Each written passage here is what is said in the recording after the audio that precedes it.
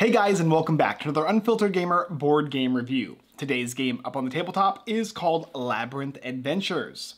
Labyrinth Adventures is a 1 to 4 player DM-less quest / dungeon crawl and even a TTRPG of sorts. Basically, for you and up to 3 other players, or if you want to play some sort of variant that you kind of create where you actually include a DM, you can do that as well. We'll be undertaking one of the 4 different classes. This game requires 4 classes, so when playing with one player, you'll have to use all 4, but each player can have an individual class of their own. You'll be writing up your class and beginning with different stats and items and armor and potions and spells depending on the character that you're running, and then you're going to undertake the journey into the labyrinth. Now this is going to come with the original Enter the Labyrinth question module for Labyrinth Adventures, and it will give you a certain number of maps you will partake in. These maps are randomly generated. This system is a D6 system, so all you'll need is a bunch of D6s, and you'll be moving through the map, making your own choices, entering different rooms that will contain traps and monsters and perhaps even some treasure as well. While you're trying to move and gather troves of experience and gold and hit that objective. You'll go through the storybook in the module, you'll read through the story and go from quest 1 to quest 2 and so on and so forth till you encounter the final boss and you'll attempt to defeat them. If your character / parties all die, then you are going to end and suffer the consequences, but if you can get through the module and beat the last boss, you will remain victorious in Labyrinth Adventures. I'll go ahead and explain kind of how to build a character, the basic aspects of moving and fighting, and then we'll talk about what I think. So to begin, you're simply going to take the book and open up to page 2. This is going to tell you about creating your character. It'll have all the different modifiers and what they do, what they stand for. GP is gold, DX is dexterity, ST is strength, so on and so forth.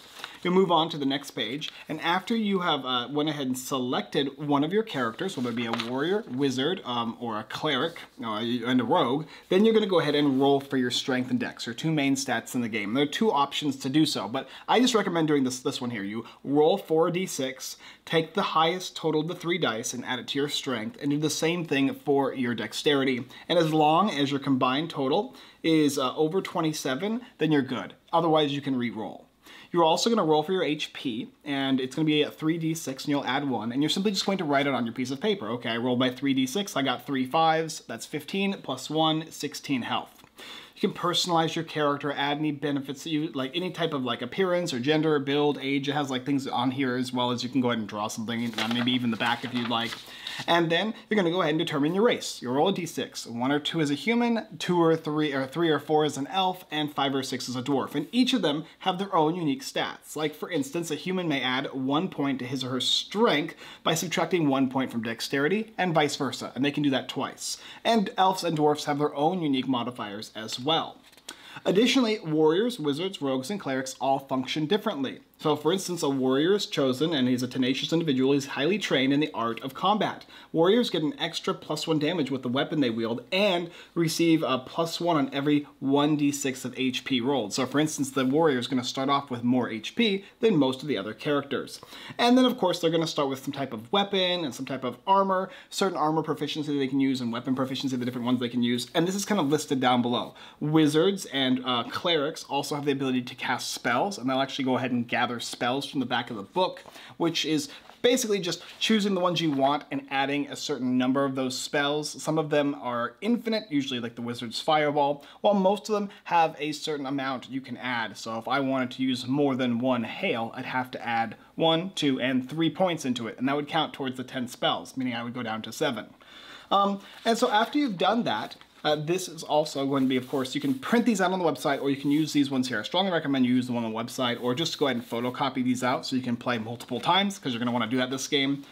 Then your character creation is basically done. And you're going to move into the next phase of the game, which is the most fun part. It's entering the dungeon. So welcome to the dungeon. We've got fun and games. All right, here is the first dungeon you'll enter in the labyrinth. And just before you enter that, I strongly suggest you go into the module and you read the story. And there's actually a fairly lengthy story with illustrations of what's going on throughout it. And so you'll read through this story here, and it's going to present you with your starting level, what your objective is to do, any type of other benefits or bonuses, and then of course it'll move on to like level 2 and whatnot. And it explains kind of what these are.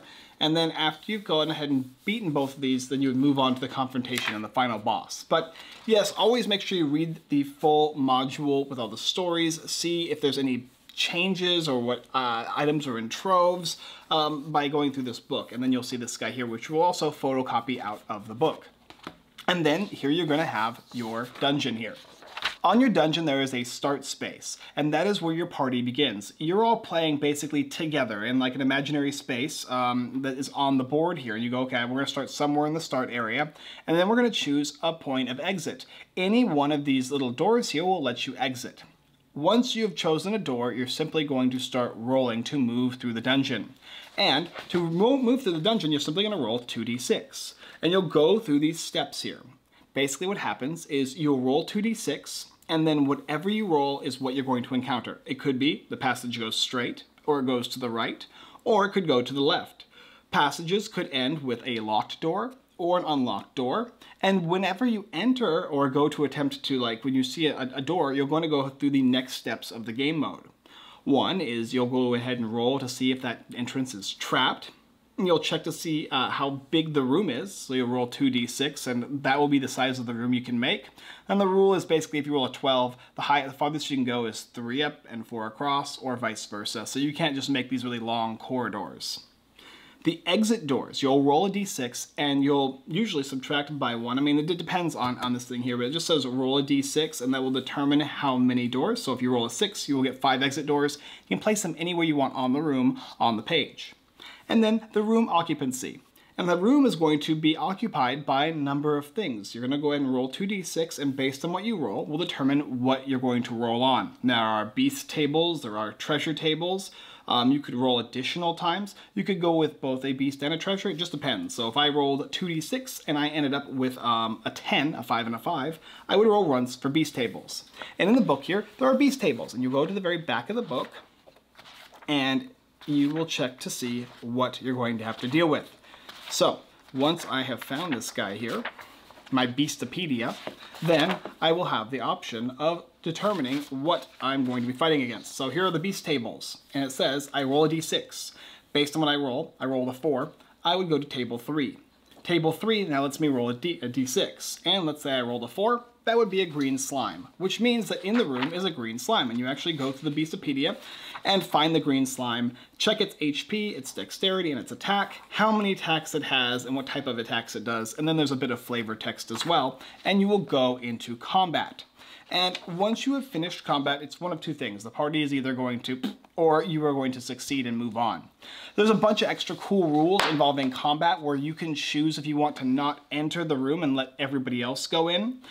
There's also rules where as you're moving and you encounter an entrance, you don't have to go into that entrance. You can actually continue moving through a different entrance because or a different pathway or corridor, because your objective is to get some of these troves so that you can gain experience and level up and get to the objective. And maybe that pathway in that room is taking you in the wrong direction.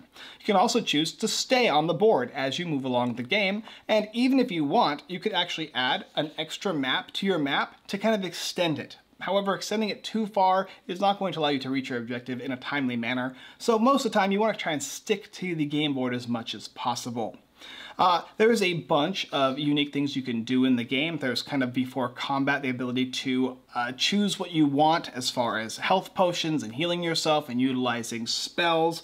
There are some instances in the game where you'll be able to manipulate the map with certain spells, and then there's a lot of combat tricks in the game. I think you kind of understand the idea of the game. I'll go into combat now, and then after that we'll talk about my review. Yeah, so combat for the game. Well, first of all, you will establish an attack order, and the way that works is it'll depend upon your mod X, which is your modified dexterity. Maybe your dexterity is, we'll say, 15, and maybe, for instance, you have an item that gives you a -1, right, because you're slower when carrying that item, so you'll go down to 14. That would be considered your mod X, your modified dexterity. Dexterity is just your straight dex, and then mod X is whatever it is modified based on what you've got on.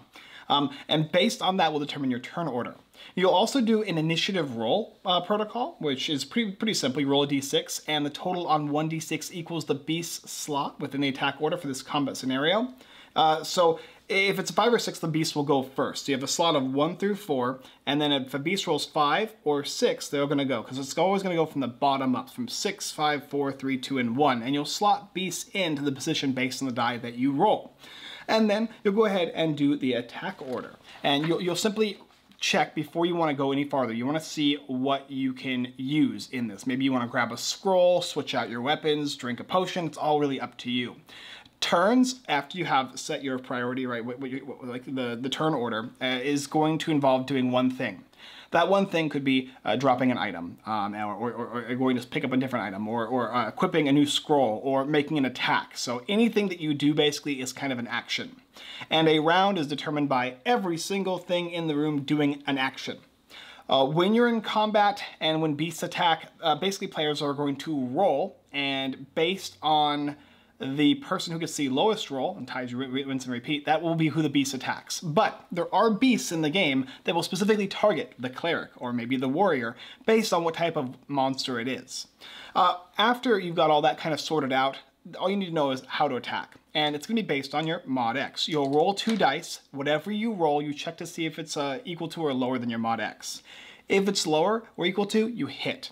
If you can roll a 5 or less, you're going to crit, and you'll see there's a little crit hit table here, and that includes the monsters as well.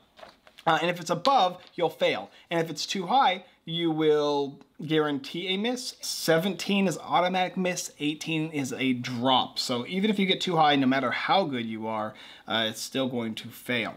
And the beasts function in the same way as well, but they have their own dexterity, and you can check in the Beastopedia based on the beast that you're fighting. So if you're fighting a giant scorpion with a DX of 12, when they roll the dice, they have to simply get under 12.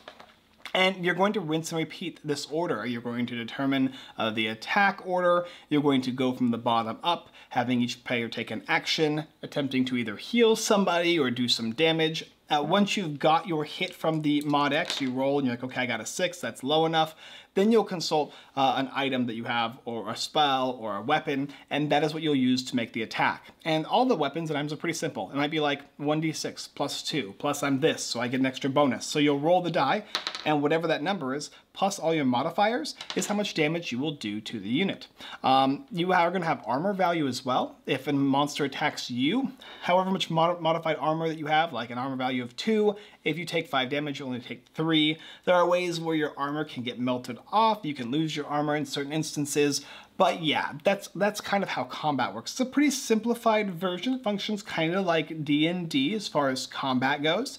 But yeah, once you've finished combat, it's one or two ways. Either all you guys are dead, or you manage to defeat all the enemies. And whenever you defeat enemies, depending on the beast that dies, generally you're going to be at least getting 1d6 of gold points, but sometimes you're going to get a bonus, like a trove of treasures whenever you defeat a dragon. So all the dragons have a unique bonuses, like 2d6 gold points. Roll 1d6, and you're going to get 1 through 3 as a magic item on the table, or 4 to 6 no magic items. So there's ways you can get even more bonuses. They're kind of like bosses that you can just stumble upon throughout the game. Go throughout each location to each location, going through these troves here, checking to see in your specific module that you have in order to gain the values of that trove and hit that objective point. Move on to the next map, hit that next objective point, and finally come around to that main boss. And hopefully you've leveled up enough, and based on your level experience, you're going to be able to level up as far as your modifiers or your base stats, as well as your character level itself.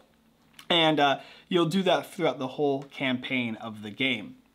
If you're able to defeat that big final boss after you've gone through all of the 3 different quests, you will win the game. Yeah, let's talk about my review now. That's what I really want to get into. So Labyrinth Adventures is basically like a DM-less D&D mixed with Gauntlet Dark Legacies, all played out on a grid with your character sheets. You can include as much DMing as you want, and you're also going to be able to utilize the story and play through this bad boy. But what's also cool about this game is you can actually kind of create your own stories. You can actually intermix, and there'll be like some type of glossary or like a subset of things that you can do and how it can be utilized, so that if you want to create your own experience, you can do that. Just something like D&D can do. We're able to make that kind of experience, but you can actually play in that experience. Or you could just be the DM. You could function as far as drawing the maps. You could be the one that rolls for the monsters, and let other players just utilize their cheat sheets. So if you want to play with a DM, you can, and you don't have to. And you can also make a map and choose to utilize that world and be in it or not.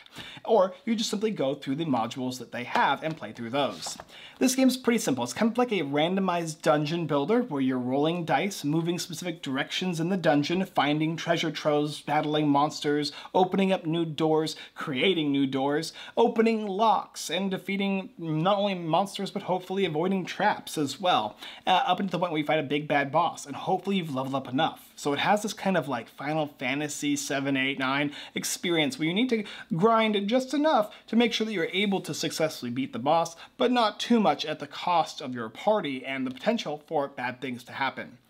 Speaking about bad things happening in this game, when you start the game off, and you roll and you enter a room, you might fight a bunch of dragons. It's possible. It's not likely, but it's possible. You can also potentially run into a room and fight a bunch of small things. Now, these things are kind of based on your level, so they're not going to be impossible to beat. And in my first playthrough of the game, after I've got it rinsed and repeated this playthrough here, I fought against a bunch of these things. I fought against a bunch of dragons and was able to defeat them and get through the dungeon. Now, of course, it just makes it more challenging, and eventually you have the potential to die if that happens. So may the luck of the dice be with you, so to speak. This game has some cool little interactions as well. When playing as like a warrior, you're going to be having a hefty amount of health. You do quite a bit more damage with weapons. When you're playing as a cleric, you have access to healing. There's a orb that you're going to get to resurrect players that you can utilize if need be, but it also can drop so other players can take it as well. Wizards are going to have the special ability of spells. Clerics do too, but wizards have got a lot of them. And they're always going to have Fireball. And these spells can do damage over time per each round. They can do a sort of like blight or rot effect. They're also able to just cast a fireball directly. They can use these scrolls to provide some type of benefit. And they're this big spell casting class. Armor value is important in this game. You want to make sure as you go along, you find armor, you can get armor. You want to attach that to your characters as soon as possible because it prevents that damage that you'll be taking throughout the game. Hitting a certain number of troves is important as well because it gives you a bunch of experience / gold and stuff, and that will help you along as well. And also just the timing of the game is important, like how much is too much and how little is too little type of a thing. And the theater of the mind is in this game as well. You can kind of do as much DMing or as little as you want. If you just simply want to play kind of a pre-rendered dungeon crawler game, you can do that. Do you want to make your own campaign and run through the dungeon of your own choice, or maybe make it a map that extends out with the grid, and you can have like some experience like, oh, you're crossing the river now or whatever, and you can do that by adding kind of a backdrop to it. There's a lot of ways to mix and match with this game. Also choice. Running through a dungeon and then you realize that you're getting too far in one way, you can choose to go another way. And that being said, there is a kind of a negative to it as well, where if you've ventured this far and you keep going and eventually gets too far, having to backtrack and go to a new area, sometimes areas can kind of come in upon themselves. You might have to open a door, and if you're really unlucky, which I've never seen before, but all the doors are blocked, in which case you can lose that way. So making sure you choose the right locations for doors is quite important. There is a variety of monsters and spells, and the 4 different classes are a great classic start to this type of a game. I'm really looking forward to seeing all the different new aspects and components to this game now that I've sunk my teeth into this one fully. And what I can say is this is a lot of fun. If you're a TTRPGer that wants to do a DM-less campaign that has some pre-rendered or pre-generated type maps that you don't know what they're going to be like as you're rolling, then this is a strong yes for me. If it's something where you want to actually create your own campaign as well, this is an easier form than D&D, and it's a kind of an easier formula, so you can start by just doing this one before you move on to that one as well. Or do you simply just want to chuck dice? This is a massive dice chucker. It's chucking dice when you're moving, it's chucking dice when you're fighting, and it's chucking dice whenever you're in character stat building, or what you get from the monsters, what type of spells or treasure you acquire. It's a lot of dice chucking. And you can kind of determine what it is that you're looking for in this game. But overall, Labyrinth Adventures is a lot of fun. As long as you go into it knowing what it is, that there's a bit of randomized chance, you could be fighting all kinds of different things, the paths might not always go the way you want them to, and you might have to backtrack. As long as you don't mind that kind of stuff though, and you want something like this, this is going to be a solid purchase, especially because it's just 2 simple books, and really, you only need this one here to be able to play and make your own stuff and do your own thing, which is pretty cool. There's also some resources on the website that will let you print things out. That's where I got these babies here, and I started off in non-color, and then I printed in color, and you can use these guys to your liking. And as more stuff comes out, which I imagine it will, you'll be able to have all access to those resources as long as you get the main piece of components, and then for each module that you want to increase the storyline from the base game, you're set for Labyrinth Adventures. So yeah, it's a strong pickup in my opinion. Thank you guys for watching another Unfiltered Gamer board game review, or in this case, tabletop game review for the game Labyrinth Adventures, along with the module Enter the Labyrinth. You can go ahead and check everything out labyrinthadventures.com, or my site, unfilteredgamer.com. Blog posts, giveaways, Kickstarter lists, and more. Go ahead and check out this game by clicking down in the link down below in the description if you would like. And if you would like, you can also go ahead and hit that subscribe button. If you think we've earned your subscription, if you've watched more than one of our videos, perhaps we have, in which case pushing that button along with the bell, if it's even more so something that you like, we greatly appreciate it. That's pretty much all we got for you this time, guys. Live streams are every Sunday and every Wednesday at 6:30 p.m. PST on different platforms. There's a link in the description for that as well. All right, guys, as always, I look forward to entering the labyrinth with you next time.